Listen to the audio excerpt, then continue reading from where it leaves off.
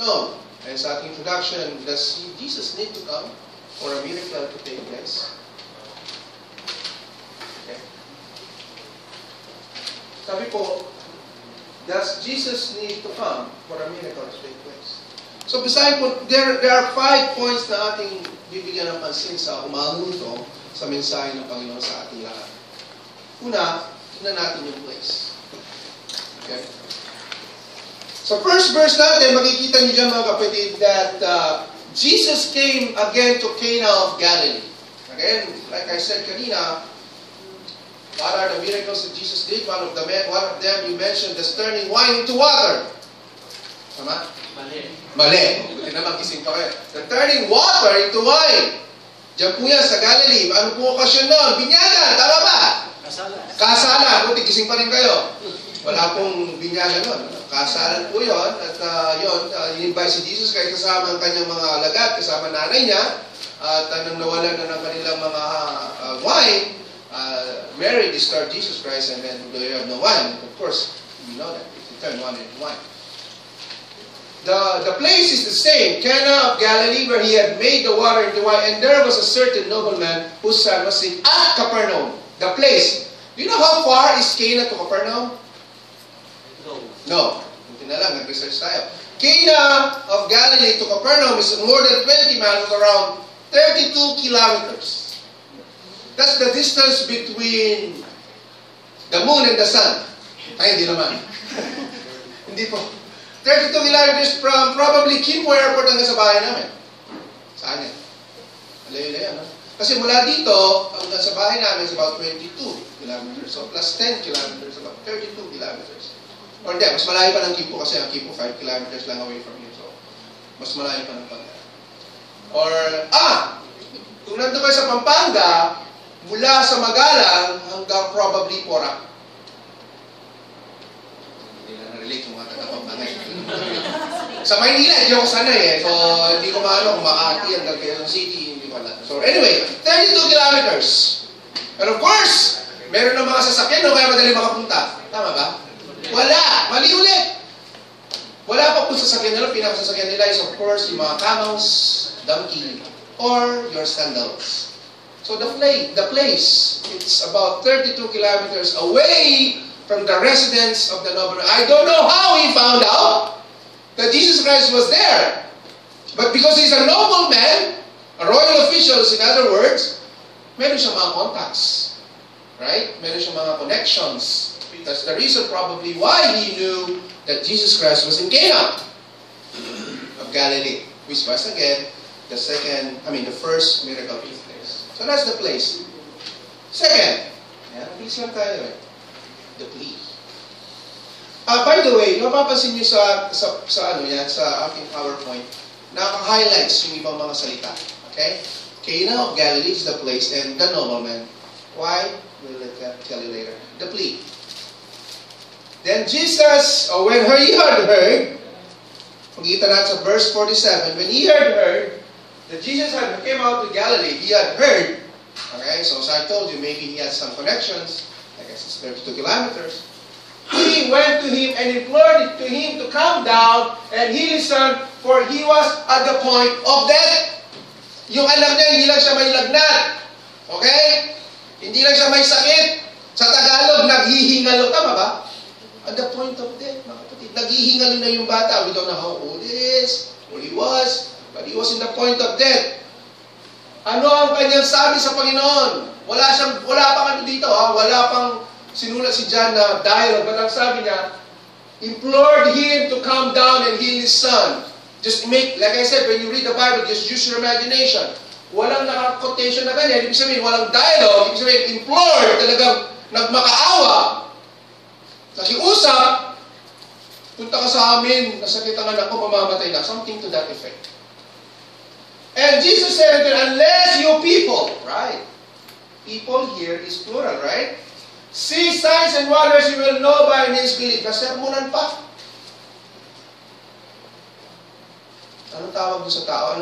Nobleman, royal official, ang gusto lang niya, mga kapatid, please Lord, bumaba ka sa amin. Punta ka sa amin, yung anak ko may sakit, pakilingin mo naman. Sinermonan.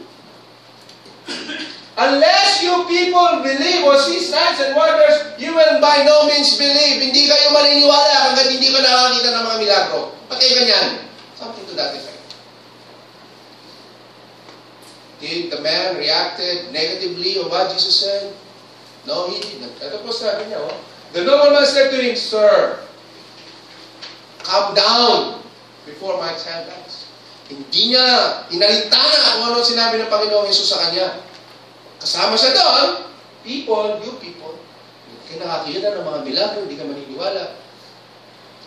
Kaya kung ano sabi ng Panginoon, sabi niya, Sir, come down before my child dies. May parallel miracle na ito sa Matthew chapter 8, verse 5. Yung po nilagay ko yun dyan. Is actually, now when Jesus entered Capernaum, okay, see the place. Nasa kala si Jesus Christ dito sa una, ito naman Capernaum. Ito Capernaum ito kung saan taga yung nobleman. Yun ang kanyang hometown. Alright?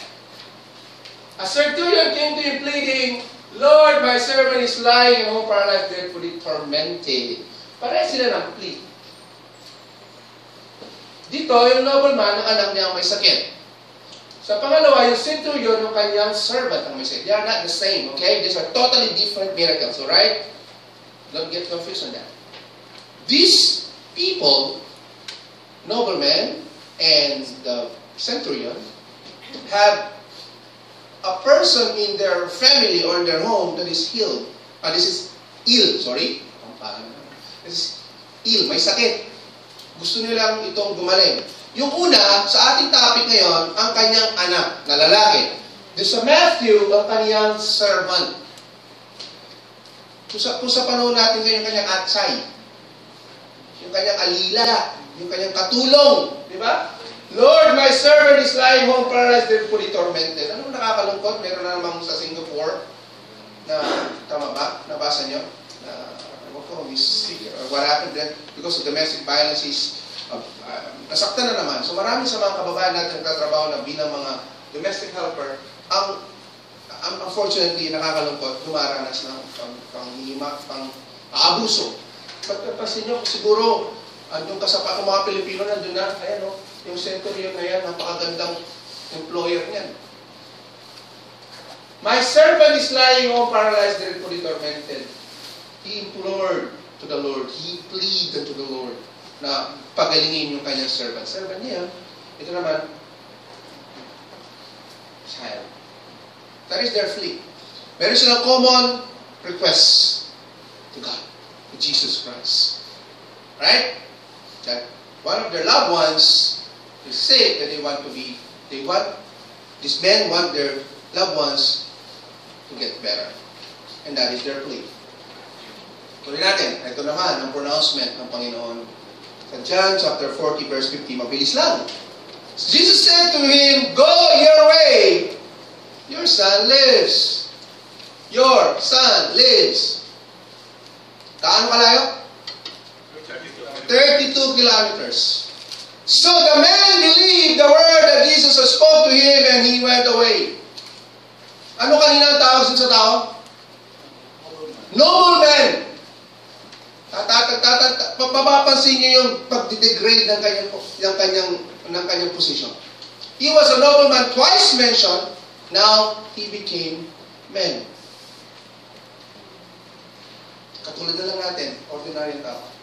So Jesus said to him, Go your way, your son lives. Take note of this. Your son lives. 3 precious words. Your son lives. O mabubuhay ang iyong anak. Sa King James Version, your son liveth. Sa ibang mga translation, sa NIV, medyo weak ang translation niya, you go your way, your son will live. It's a future tense. In the NKJV, it's a present tense. Right? Right there and there. Nabuhay kaya? Doon sa isa, ano nangyari? Ano to? Centurion naman to, di ba? So Jesus said, of course, may iba pang before 30, may ano pa yan, kung anong nangyari dyan, sinabi pa ang Panginoon. But then again, Jesus, go your way as you have believed, so that will be done to you. Kasi ang nangyari dyan po sa centurion na to, to just give you a bird's eye view, Di ba centurion niya? Pag sinabi centurion, ilan ang kanyang sinasakupang sundalo? 1,000, no? Century, ibig sabihin, 2 na. Di 100. Ibig sabihin, pag centurion ka, mayroon kang 100 sundalo na under your command. Hindi yata yung 44 yung nasa kanya. Kasi kung 44, 56 na lang ngayon. So, hindi po yung 44 yung kanyang sinasakupan. Nakakalupot po yung please pay for them. Anyway, this centurion said, Lord, you don't have to come to me. I will go to your house. Ang Panginoon naman sa Matthew chapter 8 na to, sabi, I will go to your house and heal your servant. No, Lord, you don't have to come to my house. I am authority. Kung sasabihin ko sa aking alila, punta ka dyan, pupunta siya doon. Pupunta dito sa isang alila, pupunta siya doon. Sasabihin mo lang, gagaling ang aking alila. Gagaling ang aking servant. So, ang sabi ng Panginoon, then Jesus said to the servant, kaya nga sabi, I've been here, but kami ako nang nakita, hindi wala akong nakita ganitong pananampalataya. Sabi nga sa upper verses. Sabi ng Panginoon sa kanya, go your way. Kapasin niyo yan. Go. Let's go. Go your way as you have believed, so it will be done to you. Anong kanyang paniniwala? Nasasabihin na ng Panginoon sa kanya, na siya, gagaling yung kanyang alila, gagaling. Kasi ganun din siya. Siya isang centurion, siya isang tao nasa authority, mayroon siya mga tauhan, kung sasabihin niya kung anong gusto yung paggawa, gagawin. Eh ang Panginoon, ganun din ang kanyang pagkakakilala sa Panginoon. I'm talking about the centurion. Sabi niya, gagaling ang aking servant. Because you just say, so that was the faith that Jesus see in the man, centurion. But, in the pronouncement dito sa 450, wala pa tayong nakikitang ganon. Basta ang ginawa ng tao, the man believed. Wow! Believe. Believe. Go.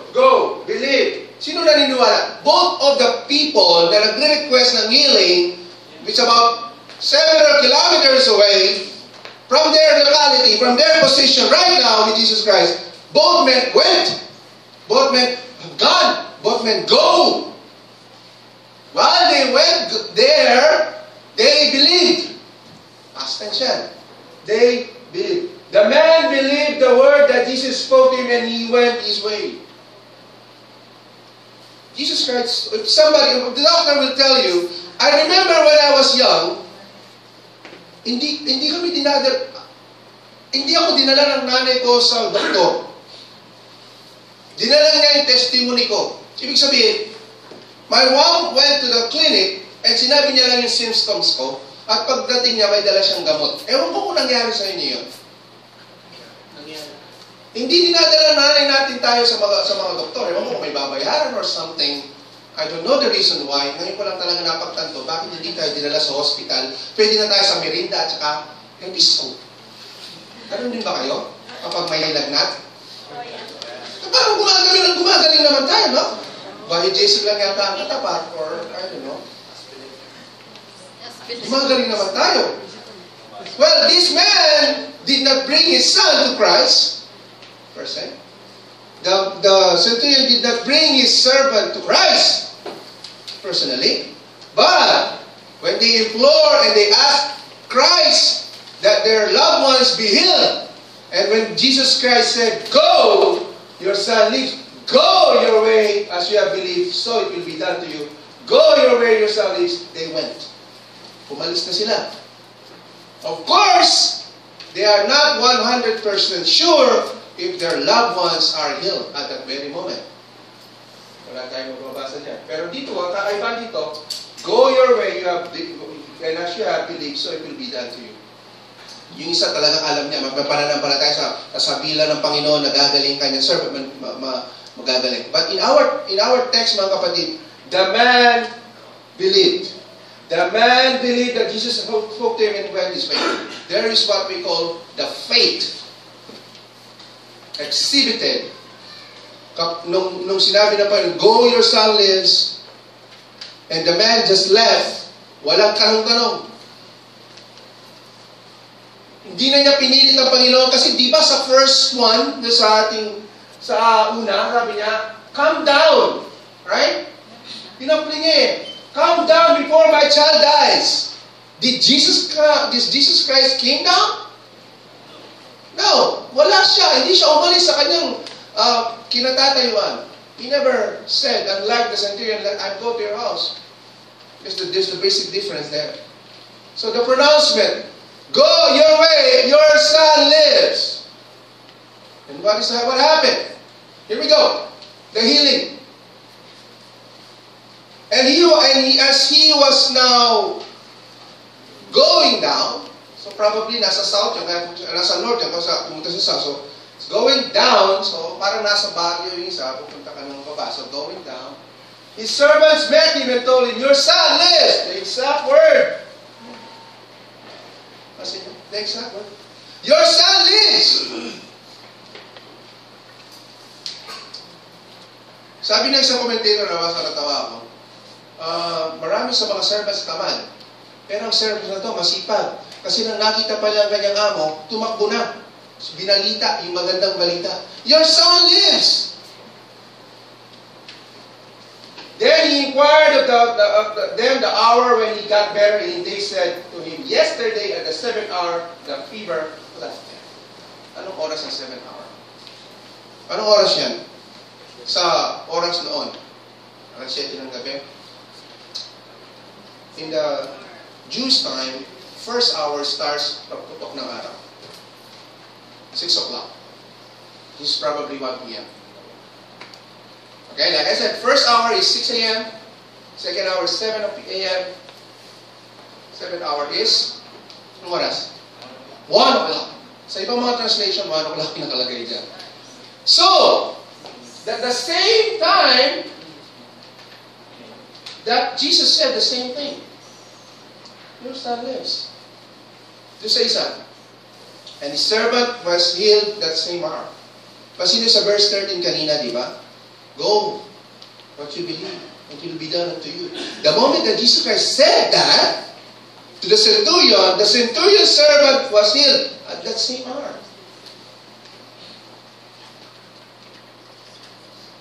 Jesus Christ does not need to be there for a miracle to take place.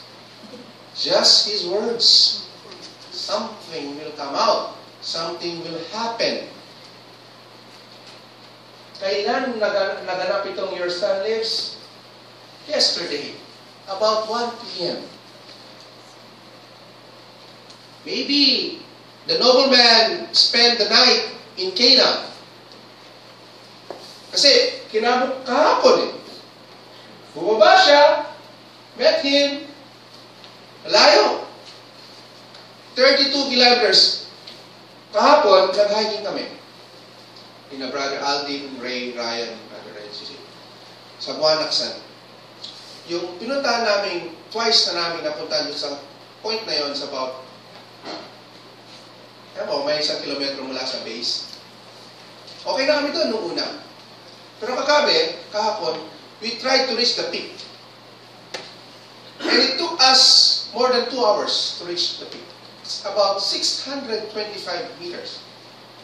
Sabi doon sa mapa, pero malagay ko more than that. And it took us 2 hours and a half to climb. Not to mention yung daan. That was about less than, at the most is 3 kilometers from the apartment kasi may mapa siya. 2 hours and a half. Ito 32. I don't know how far kung gaano siya nagpahinga, but the thing is, it took overnight, right? Pansin niyo? Kinabukasan eh. Yesterday, the fever left him at around 1 p.m. Kailan niya sinabi ni Jesus Christ? So where's the healing? At the very moment God said to this man, go your way, your son lives, boom! His son was healed. The moment that Jesus Christ said to the centurion, go, and what you believe will be done unto you, that very same hour, his servant lived. That's how powerful God's words are. Amen? Amen. That's how powerful God's words are. Amen. Pag sinabi niya, you will be healed, you will be healed. If sinabi you will be saved, you will be saved. The same voice that said, Lazarus, rise up. The same voice that said, go thy way, your son lives. Ito po yung miracle na nangyari right at the very moment Christ mentioned those words at yung epekto tao, ayan. Anong resulta? Again, kanina nobleman yan, kanina naging man, Ngayon, ano nangyari? Father. See the transition from the nobleman, the man. As a result, so the father knew it was the same hour at which Jesus said to him, your son, again, there you go, son lives. 3 times. In less than 3 verses, right? Your son lives and he himself believed in his whole household. Yun ang resulta, mga kapatid. Sa kanyang payak na pananampalataya, sa sinabi ng Panginoong Yesus, ang kanyang anak ay gumaling. At hindi lang ang kanyang anak ang gumaling. Physically, of course, his household gumaling. Spiritually. Whole household. And he himself believed in his whole household. Ay mga kapatid, ito rin ang sinabi ng Acts when Peter made the testimony when he went to Joppa. Nung yung gumaba yung isang blanket na maraming mga hayop, iba't iba sabi ng voices mula sa langit, go and get it. Anyway, this is about the mission for the Gentiles. Peter is the one who will tell you your words by which you and your household will be saved. This is Cornelius' house. Cornelius' house was saved. First, he was saved and now his household. Right? Pangatlo, the Philippian jailer, Paul and Silas. So, Paul and Silas, okay? They said, believe on the Lord Jesus and you will be saved, you and your household. So, when you believe in the Lord Jesus Christ, like we did, hindi malayo, because this is God's words, na ang pamilya mo, masasave din. God will use you, will use us for our family to be saved. Amen? Amen. Marami na experience na ganyan. Marami na experience na. But before that, before we go farther to that, tignan natin ang konting side ng storya. The nobleman, mentioned twice. Pagdating doon sa ibang verse, natin siyang the man, believe. Nung naniwala siya at gumaling ang kanyang anak, the father na lang. Any person, kahit ano pang klase ng tao, whether you are the President of the United States, pagdating sa pamilya mo, hindi ka na presidente. Kahit magaling ka pang pastor, kahit magaling ka pang artista, pagdating sa mga pamilya mo, para sa kanilang kinabukasan, puhubarin mo yun. Right? Ganun ang ginawa ng tao ito. Tingnan yung model niya. I don't know if you have read this one before and you notice the transition nung demotion ng kanyang, sabihin ko lang, yung demotion ng kanyang physical na pagkatao. From a nobleman to man to father. I am a father. Kung ano man siguro ako pagdating sa anak ko, hindi ako yung kung ano man ang position ko. Kung manager ako, hindi ako manager. Pag ang anak ko masakit, ordinaryong pasyente lang ako sa hospital. I will remove it. Hindi mo na kailangan magmayabang pa. Right? Kung ano ka. Pagdating sa pamilya ko, you just an ordinary man, you're just an ordinary father. And we see the humility on the part of this person. Sabi sa kanya, Panginoon, kung hindi kayo mangingi, if you will not see signs and wonders, you will not believe. He did not mind. He's a nobleman, he's a royal official. Wow, he's, come on, influential. But he did not make. Basta sabi niya, sir, come down before my son dies. And the man believed. And the father knew that it was the same hour which Jesus said to him, your son lives. Kapatid, the same person who said, your son lives, the same person who said, Lazarus, come out, the same person who calmed the storm, and the same person who created the world, and the same person who said to you, and he will say to you, and he said to you, in Matthew chapter 11, it said, come unto me, all you are labor and heavy laden, and I will give you rest. The same person, the same God. Kapag ang invitation niya sa iyo, kung meron kang mga sickness, pagod, disappointments, stresses, kung ano-ano pa mga burdens sa buhay mo, when He said, come unto me, all your labor and heavy laden, and I will give you rest, mga kapatid. When He said, I will give you rest, this is one of the 7,000 promises in the Bible, and He will fulfill that. Amen? I don't know about you, but I found rest in God. My soul is at rest. Ibig sabihin, hindi na siya balisa kung saan siya pupunta.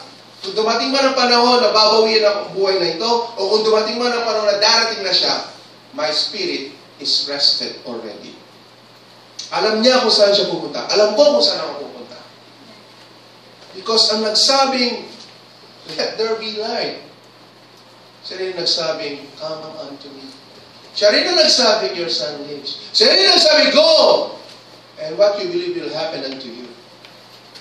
Hindi ba yan?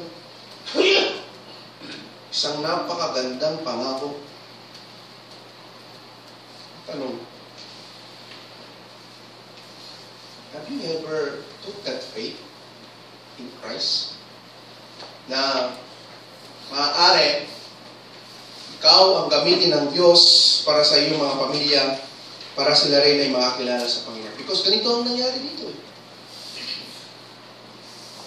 Sabi ng isang sumulat, at babasahin ko lang mga kapatid,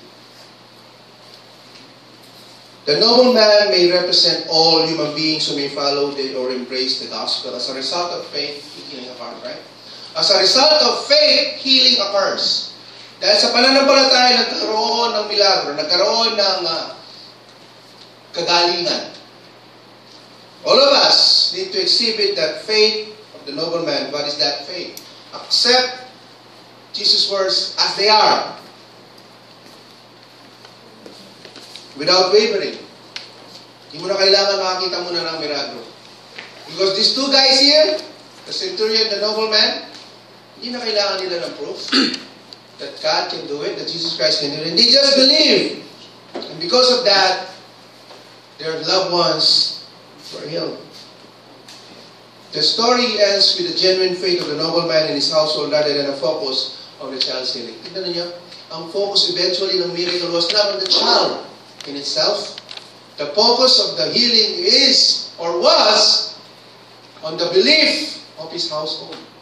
Nanampalataya ang pamilya ng taong ito dahil doon sa pagkakagaling ng kanyang dahil sa pananampalataya niya. Isipin niyo na lang, kung sinabi ng Panginoon, nung sinabi ng Panginoon, go thy way yourself, ito, Panginoon, sumama ka! Palagay niyo ba, gagaling yung anak niya? Kasi that very word na sinabi, sabi niyo, sama ka! Ano gumaling? Ibig sabihin, hindi ka naniniwala doon sa pinanghihingan mo na by his words, your son can be healed. Because of his faith, of course, his son was healed. And they were healed spiritually. Amen? They were healed spiritually. This then demonstrates the power of Jesus as Savior and Healer to those who respond to Him in genuine faith. Tell you a story. Meron pong matanda sa church namin dati, si Apong Ben. Nag-harvest po siya ng mani. Ay, mani, peanuts. At binigyan niya yung pastor namin dati. At naglaga naman yung pastor ng mani. At kinain naman ng mga anak niya yung mga mani. Unfortunately, isa sa mga anak niya, nung kumain, instead na dumaretso sa esophagus, papunta ng stomach, dumaretso yung mani. I don't know what happened sa lungs ng bata. So there was clogging. Siyempre, mamumula yung bata. Mamumutla yung bata. Takbo sila sa hospital. Pray and pray and pray and pray sila nangyari. Puro pray talaga. Walang magawa ang doktor eh. Magalang lang yun. Wala namang saintlock sa amin eh. Ako yung bata, biglang nabahing, nagatsing. Lumagas yung... Because they believe in the power of prayer. Of course, at the instant, asagad sa'yo, pupunta ka ng hospital. Sinumpa niya akong Ben ng mga mani. Hindi na siya nagtanim. Sinisis pa niya yung sarili niya kung mahumatay yung anak ng pastor namin dahil sa akin. Pero hindi po gano'n. Hindi po yung gano'n. Ang dahilan kung bakit nangyari yun is for God to demonstrate His power to the boy. Amen? Ganon din ang nangyari dyan. Nagkasakit kayo. Kung nga, pag magkasakit ang anak mo, kung kayo mga nanay, ang tatay kayo, pag nagkasakit yung mga anak mo, talagang balisan na kayo eh. Pero may ibang maaaring may dahilan kung bakit nangyari. Ito, and the point of death, tandaan nyo ha, yung bata is in the point of death. Pero nung gumaling, hindi na ang bata ang gumaling. Tatay niya gumaling, nanay niya gumaling, maaari pa si kasambahay gumaling spiritually. Tingnan nyo, yung kapangyarihan ng Diyos sa atin. The result of this miracle also, mga kapatid, can also be realized sa ating mga buhay. The Bible said, sabi nga, believe in the Lord Jesus Christ and you will be saved. You and your household. As a pastor of my testimony, I claim this. I really claim this. Kaya nung ako nagtapos sa PAC, sabi ko sa mga kapatid ko, mag-aral din kayo doon. Kasi bakit? Doon ko nakilala ng Panginoon eh. Eventually, lahat na nag-aaral sa PAC ng mga kapatid ko, 5 of them, were able to be saved there, in the same place. Hindi-realize ko na to. This verse is true to me, and might be true to you. Ba't mag-umisa sa inyo? Ano gagamitin yung, diba? Kayo na mismo gagamitin ng Panginoon sa mga pamilya ninyo. Kayo na mismo gagamitin ng Panginoon para sa pamilya natin. Just God is waiting for your voice, to hear your voice and answer His call. Just like the Nobleman who called the Savior to heal his son. Diba sabi nga eh, whosoever shall call upon the name of the Lord shall be saved. Romans chapter 10 verse 13. The same words that Jesus Christ said, the same voice, like I said, come unto me. The same God who died on the cross for you, who shed His blood for you and me. And so the same God, the same person was crucified on the cross, who provides salvation to those who believe Him. Do you believe Him? Amen. You have that faith right at this moment. Sasabihin sa'yo ng doktor, ang bukas ka na lang, kalmado ka pa rin ba? Ang kaluluwa mo ba ay sigurado ka bang sa langit pupunta? How will you respond to that call?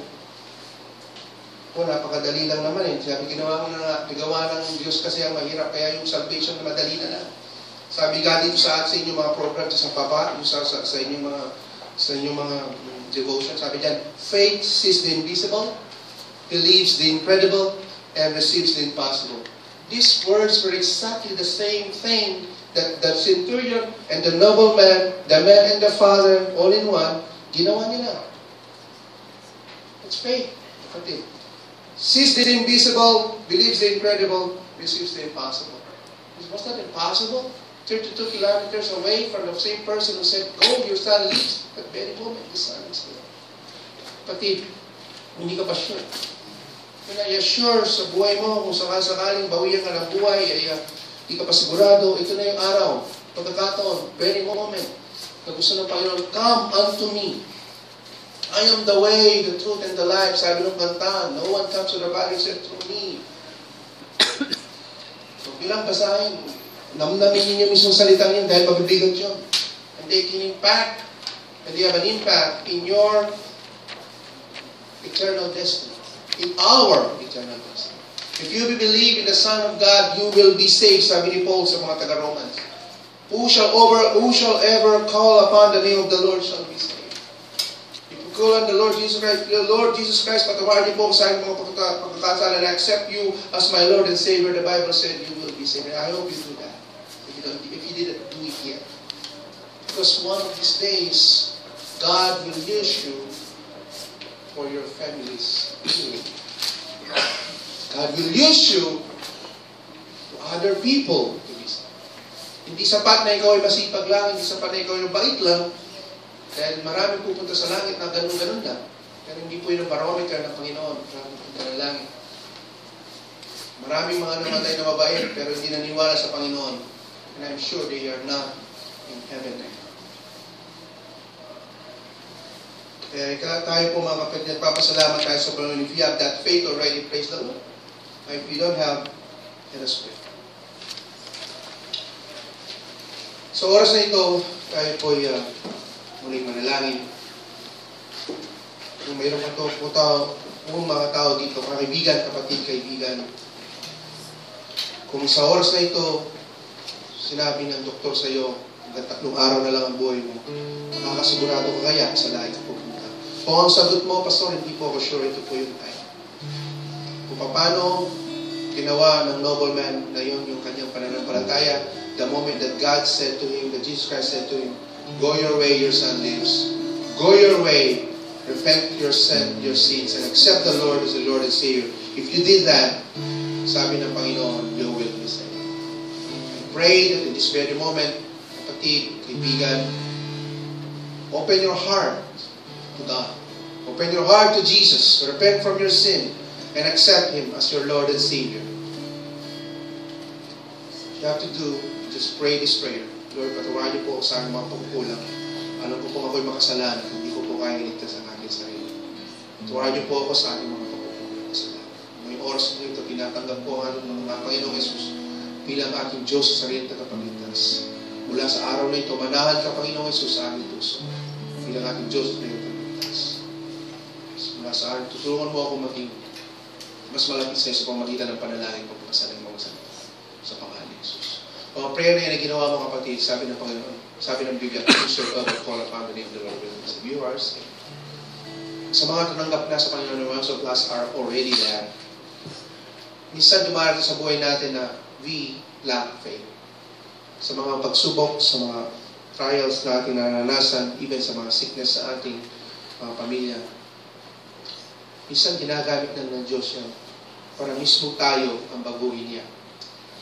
Maybe there is something that is in us that we need to fix, that God needs to fix. Let's just be humble, just like this nobleman. From a nobleman to a man to a father. If we just humble ourselves and put that faith in Christ, just like this man, then we can also be healed. Kung ano po pinagdadaanan natin yung yes, I said and I believe that our Christian life will not be absent from trials, but in the presence of trials, we have an ever-present Savior, perfect and flawless. Maging lang tayo matanda. Buulang ang pananampalataya natin. This also will soon pass. Salamat po, dakilang Diyos, sa iyong biyaya. Salamat po, Panginoon, sa iyong mga salita. Salamat po, Panginoon, sa iyong walang hanggang pag-ibig sa amin lahat. Panginoon, kahit sino na gustong lumapit sa iyo in faith, hindi mo sila itataboy. Salamat, Panginoon, that once upon a time we were able to have that experience to accept you as our Lord and Savior. We thank you, O God, for the opportunity na hanggang ngayon nakikita namin kung gaano ka-faithful sa buhay namin. Bagamat at sometimes we are unfaithful. Panginoon, hindi ka nagtulong kayo. Tulungan mo po kami na may pamuhay ang aming mga narinig ngayong umaga. Tulungan niyo rin po kami na may bahagi kung ano ang aming narinig sa aming mga mahal sa buhay, sa aming mga magulang, kapatid, o mga esposa. Mga anak po namin, that they too will experience that joy and peace that only Christ can give. At tulungan rin po kami maging faithful sa aming pagbabasa ng iyong salita. Maging faithful sa pananalangin, maging faithful sa fellowship, maging faithful sa lahat ng bagay na ibinibigay mo sa amin. Just let us. Maraming salamat po, Panginoon. We appreciate your presence in this congregation today and every day and every time na nandito kami. Salamat po ng maraming. Panalangin ko yung mga tumanggap sa iyo sa oras na ito, sa araw na ito. Just guide their lives, Panginoon, kung paano mo kami ginaid din. Always prepare them for the days to come. Maraming salamat po, Panginoon. Pinupuri ka namin, pinapasalamatan, binabalik, pinakamagandang pinupuri pasalamat sa pangalan lamang ng aming Panginoong Jesus. Amen. Magandang umaga po.